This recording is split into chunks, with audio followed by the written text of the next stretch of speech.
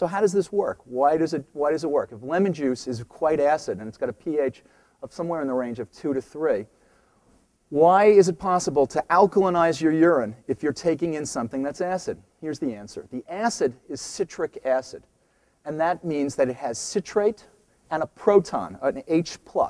That's the working part of the acid.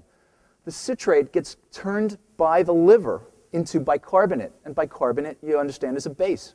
Bicarbonate can neutralize the proton. So if you have bicarbonate and a proton, you have a base, you have the proton, which is acid, and they neutralize each other. So there's no effect on your acid-base balance. There's no effect on your urine pH if you take citric acid. Same thing's true for if you drank a bottle of vinegar. Vinegar is acid, it's right, it's acetic acid. No effect on your acid-base balance, no effect on urine pH, because the acetate in the acetic acid gets turned into a base.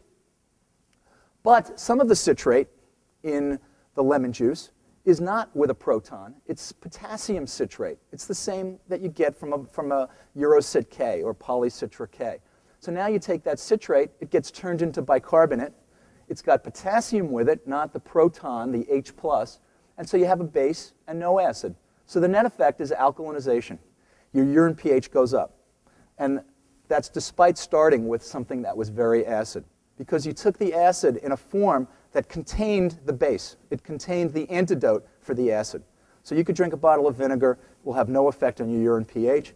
If you take in lemon juice, because there's some citrate in the form of potassium citrate, you will alkalinize your urine. That's the desired effect.